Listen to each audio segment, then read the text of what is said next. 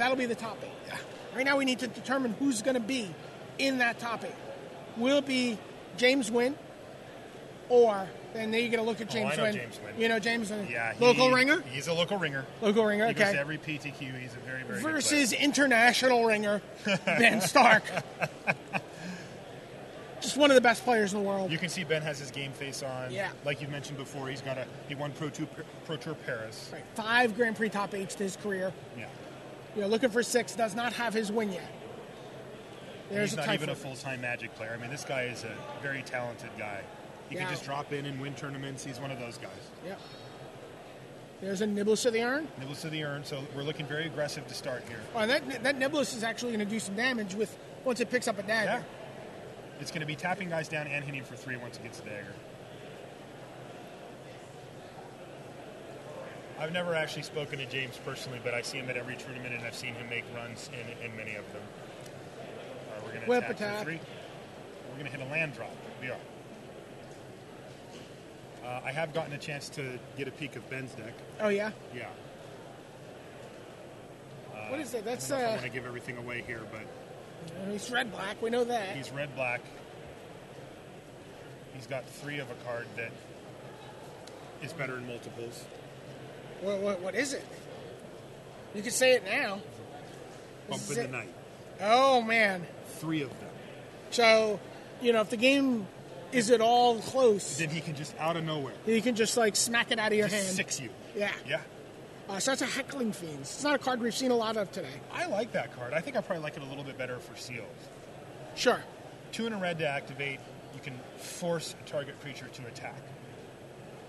Now, it's not doing a whole lot here because it looks like James is going to want to be attacking anyway. And if Ben wants, he has the option to trade for the Mausoleum Guard that's on the table, but of course we know that James is just going to get 2 tokens out of the deal anyway. And given what we know about Ben's deck, it's more likely that he just wants to race. Looks like he needs a swamp. Looks like he has one. Is that a Stromkirk Patrol? Yeah. So it's a 4/3, and it has the ability that Mark Rosewater was just talking about, the Slith ability that whenever it hits an opponent, it's +1/+1 counter. He called it Slith? He did. That's what I call it, but... I'm assuming there's a card called Slith. Slith Firewalker? Oh, that actually does ring a bell. I might know what that one is. Apparently in RNG, that is such a babe in the woods. I haven't been playing that long. Yeah, even Rusty knows. Rusty, you have to know. You're half of the greatest mystery-solving duos. You have to solve that. All right, we're going to Victim of Night, the Niblis of the Urn.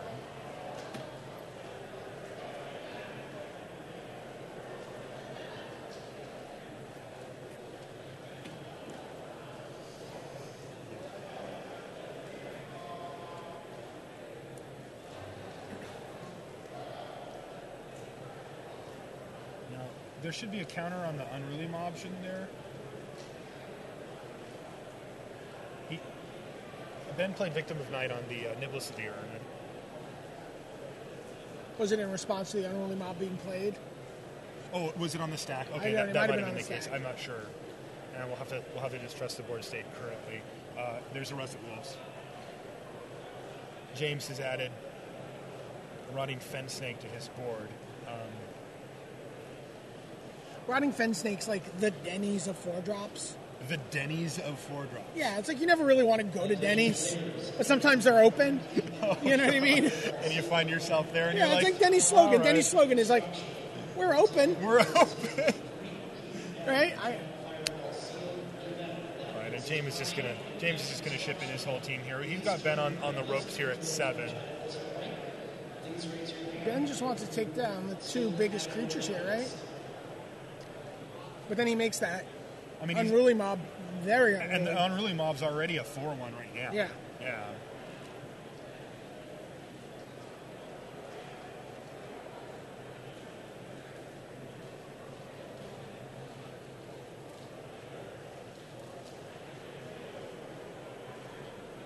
Ben's tanking it out here, trying to see if there's a way out.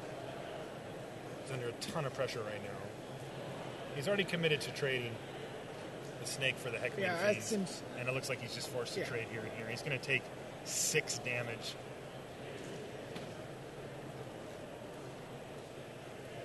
And James is going to pick up 2 counters on his Unruly Mob. So does this mean we can't get Denny's as a sponsor for the webcast? That's exactly what it means. I think I just quit. I don't like Denny's. My friends always want to go there and play Magic, and it's nuts. They're open. Don't you understand that? Yeah. They picked the right slogan.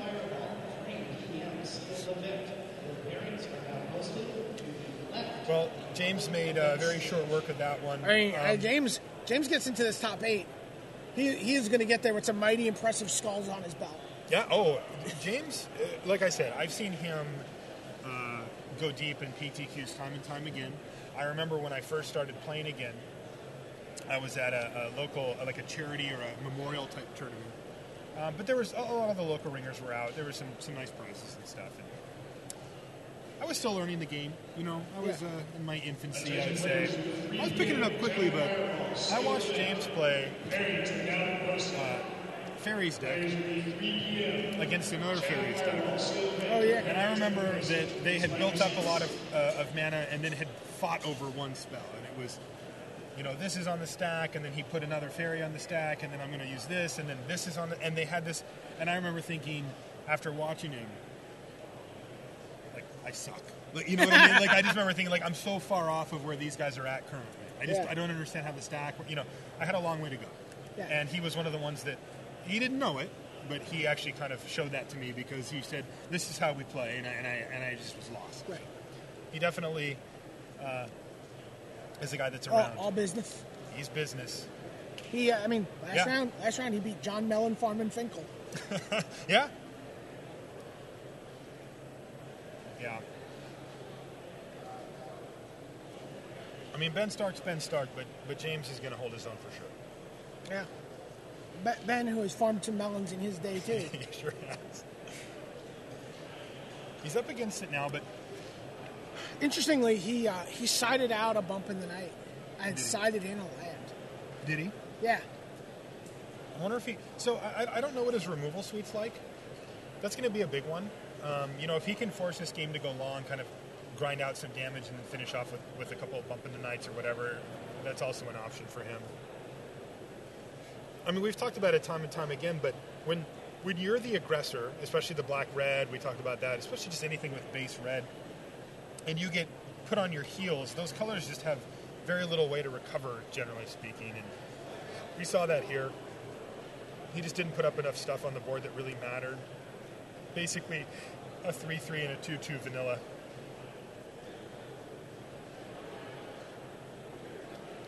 Hill Giant and a Grey Ogre don't get it done.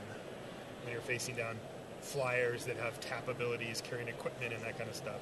Now, Ben's going to be on the play, and if he's able to get off to a quick start, I think that James's deck also, you know, Niblis of the Urn is a good example of a card that you really want to be attacking with, and if you're not, generally very unhappy.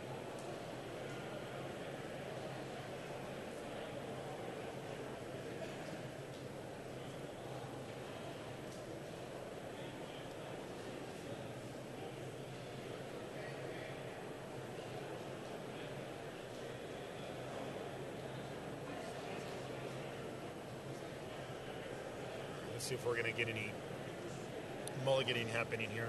Mulligans often punish these aggressive decks a little bit more just because they'll have fewer tools to work with. They'll even if you get off to a quick start, you'll sometimes just run out of gas. I think it's interesting. Like I said, I like that Ben was like, you know, I want another land.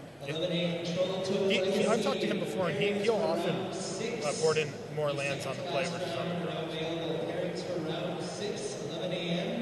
Leads with the Typhoid Rats again. Decent start. Let's see if he's got like a Highborn Gold here or something. He doesn't. He just passes a turn back, and we're going to see Walking Corpse from James.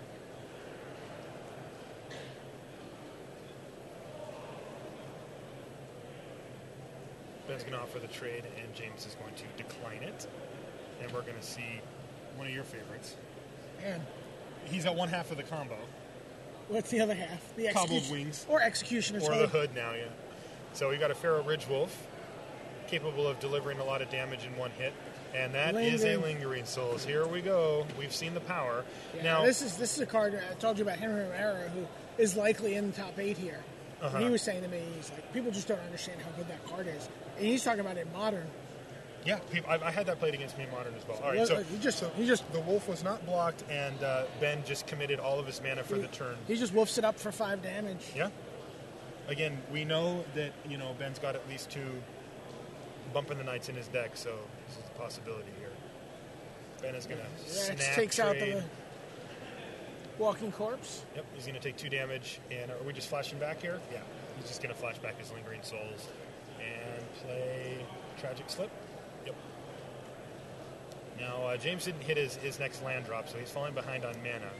But we can see the raw power of Lingering Souls right now. Look at that. 1 card for one card. He's stuck on 3 mana, and look at his board. Like, and it's not, it's not just for power, not just for toughness, right? It's like modularized. Yes. You're like, I can leave 1 back and attack with 3. I can leave 2 back and attack with 2. You can't chump block that. Yeah. If you've got a 4/4 flyer, he can get in for 3 anytime. I got an update. Whoa, what's the update? Death Pod update? I do have a Death Pod update. So it's Ian versus Owen. Yep. Yeah. And Ian tried the mill you kill you plan with Trepanation Blade, but Owen has a lot of really good flashback cards. Yeah, I would milling Owen's deck mill for you. him. It's like mill you kill me with Owen's deck. And Andrew of the Flights, Alabama. Oh no! Yeah. And a couple of good spirits. So Owen got that game. He's at 2 life, but he won the game. Yeah, milling Owen 5 seems cards in the like library. He's like, Judge, I'd like to stipulate that my opponent can start the game with Trepanation Blade in James play. is swinging for 2 It's like the old Microprose game. And he's going to set up a potential trade for 1 token and a. You're a big fan of the Trepanation Blade, right? I hate. Yeah, I know you do. Okay, I was like, really? It's a big part of my constructed deck, my standard deck. Craw Blade, it's Craw Worms and Trepanation Blade. Craw Blade. Yeah. It's very good. Maybe if it gave trample. So Ben says, do I want to make the trade? Do I have removal? I think he's got a victim. He does. I have another update. Yeah. They drew. Oh, really? Yeah. They just decided everyone else is playing, we can draw or whatever.